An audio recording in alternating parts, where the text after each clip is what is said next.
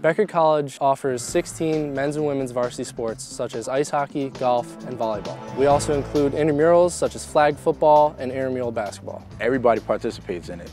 I mean, just as many people that go to the football games and lacrosse and field hockey games go to the intramural games. I love being on the tennis team. The best is when the freshmen come on the team because they're the most nervous and you have to make them feel confident and comfortable. When I came in as a freshman, I didn't know anybody, and I met all my friends through tennis, and then I met their friends.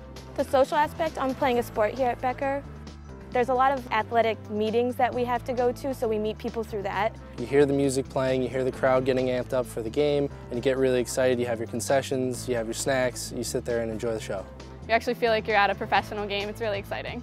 The major athletics facilities in Leicester would be Alumni Field and the new facility they're building for students for the gym.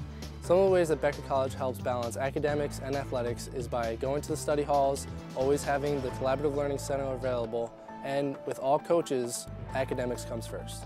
When I walk into the classroom, I feel like I'm getting ready for game day. That's what it is. The student always comes first.